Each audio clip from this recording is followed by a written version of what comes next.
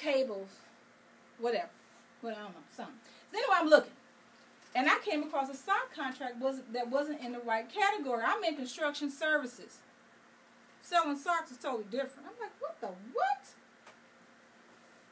Before I knew it, I didn't set up a subsidiary under my corporate structure. I didn't find me a sock wholesaler that said I ain't got to pay them back for 90 days because I know if I get a contract, it's net 30.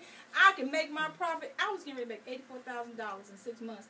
I was on this thing. I'm 4 hours in. Ain't doing what the client paid me for. Hell with them. They buy toe separators. They buy books. They buy paper. The Bureau of Prison will buy every sock and book that you write. Job Corps will buy every self-help book you write. Oh, that's right. Wow. I have a question. That goes with my teacher affirmations. With this, where I work, they have this conference every year, and I stumbled upon it this year. And what I see, what they're doing now in the state of New York, Governor, what's his name? Cuomo, they have it where if you become a business owner under this, 10 years tax exempt, but you have to be connected or networked with a university in the area, senior citizens. So I'm looking at all these different things, but it's only in Albany. They're everywhere. Every state has this program. So Every state has it. And they buy anything you say. I didn't know what a rag was. I'm from East St. Louis. I thought it was a towel you cut up. That was, raggedy on the end. They buy rags. They buy accounting services. They buy eyeglasses. They buy everything. You got you're the web developer. You can go teach music. They want you. They buy real estate and then sell it back to you. Don't ask me. It's a game. It's a pimp game. Oh, yeah. They'll take the house from you and then sell it. But they'll need a realtor to sell it.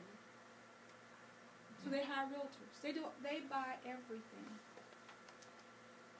They buy detergent. They buy every ice maker. I was getting rid of NASCAR. Trying to get into diversity.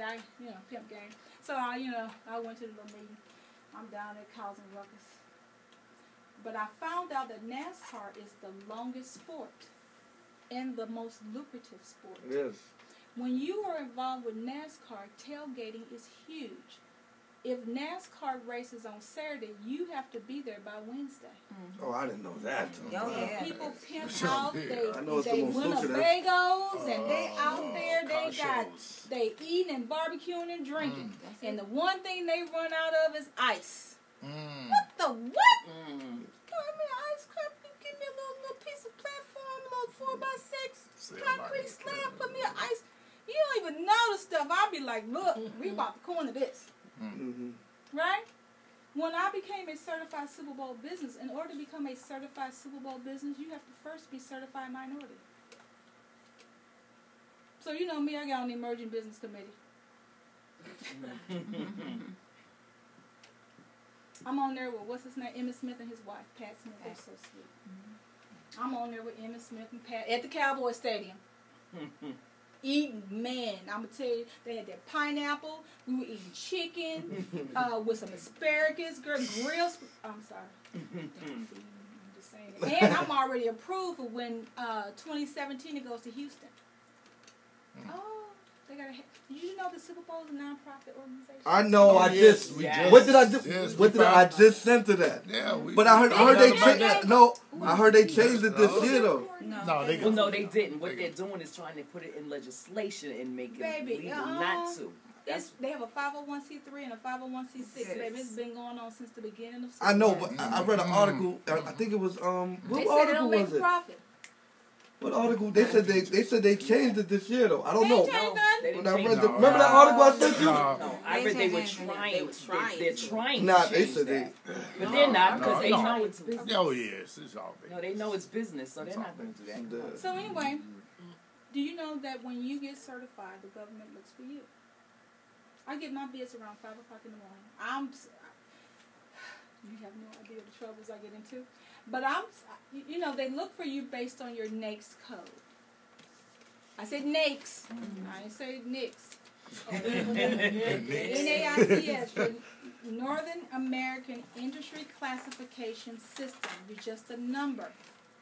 With the government, it's your job description. You get it from the U.S. Census Bureau. Type in U.S. Census Bureau in the top left corner. It says search. Type in teacher, education, youth. I have 21 NAICS codes. You have more than one. Everybody in this room got more than one. I don't care what you do. You got more than one.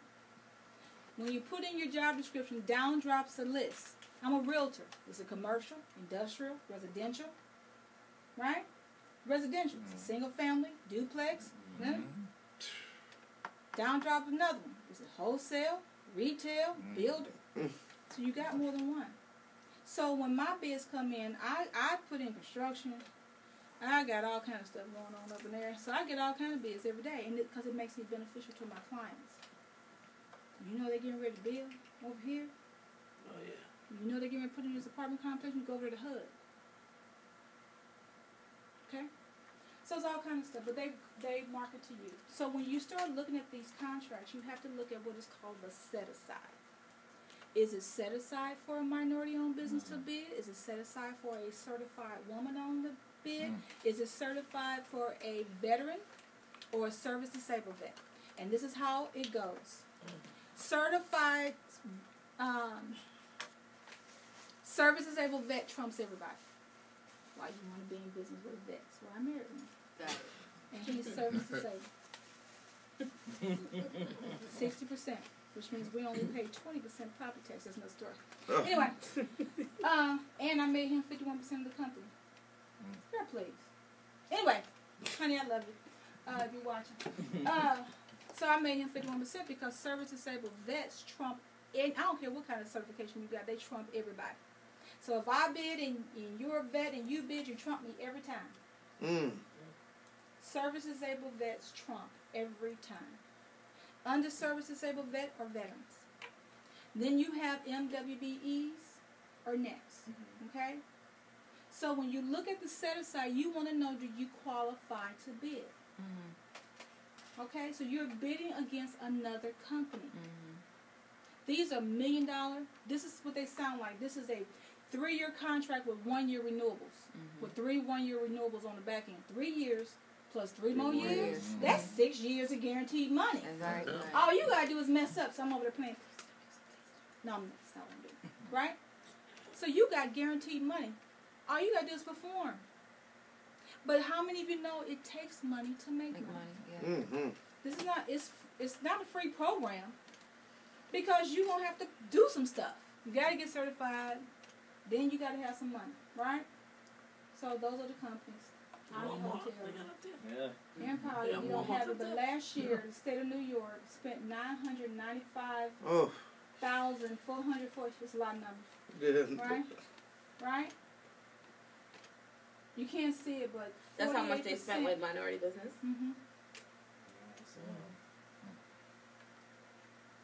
Oh, I'm sorry. I can see it right here. Okay, let's go to Department of Education. For MBE certified, they spent $923,000. For WBE, $1.6 million. Okay. Department of Health spent $25 billion. I'm just saying. Okay. Anyway, now. No.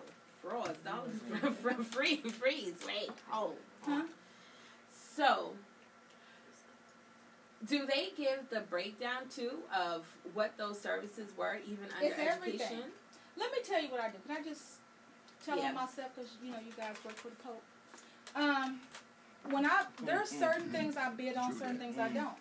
Because the federal law says anything under $10,000, I don't have to bid against anybody. That's that low-hanging fruit that we don't want to do because we black people, because we're superior. But I love low-hanging fruit. That means I don't got to bid against you.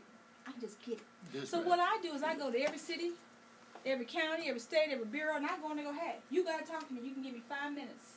and I'm gonna be ready.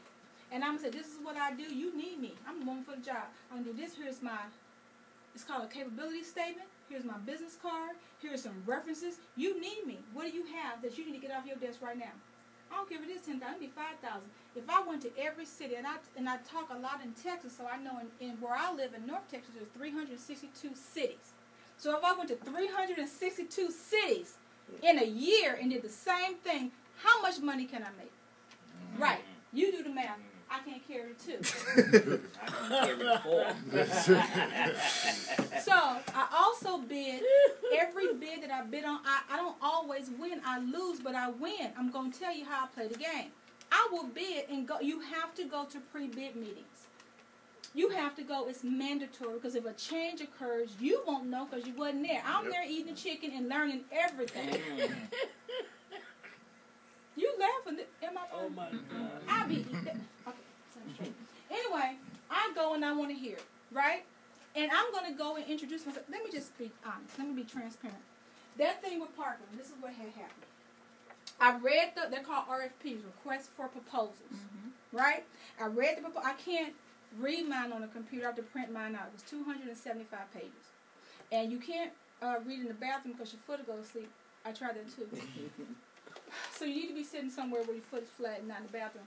And so I have to highlight and use red Sharpies because it sounds like you shall respond on Tuesday at 7 p.m. Right. Is it Central Standard Time, Eastern? I don't know. And you shall not call Becky at this phone number. Shall not, but you give me a phone number. What we going to do? Call Becky. Automatically Is that call. what Central Eastern Standard Time? You just got eliminated. It was written by the federal government, military. You shall. And it says word like, and we may pay you. This is what it sounds like. So when I read that RFP, it said that I had to have 200 nurses on payroll, not subcontractors, but I had to have 6 months of payroll sitting in the bank. 6 months of 200 nurses at $75,000 a year. I don't know what that equals. I can't afford it. So what I'm going to do is find a prime. So I have a friend of mine in Montana that's doing the same thing in Florida. I don't know. Long story. I said, hey, Chuck. Oops. Okay, I said, hey, Chuck. Cassandra, Cassie here. I hate that name, but hey. Okay, yeah. I heard about in Texas. Cassandra, send it on over to me. Hold on, buddy. I don't know you like that. You gonna sign a teaming agreement with an exclusivity clause because I'm a contract kind of girl. And what that means is we're gonna team together for this one contract, not all things. And I'm gonna list that little contract number on there. And the exclusivity agreement says because I carry that certified, so I'm a certified minority-owned business, so I carry weight. But if you don't use me, you owe me the whole $400 million. My little part was only $4 million. The whole contract was $400 million. I kind of like wish you don't do it so I can go and get my whole $400 million.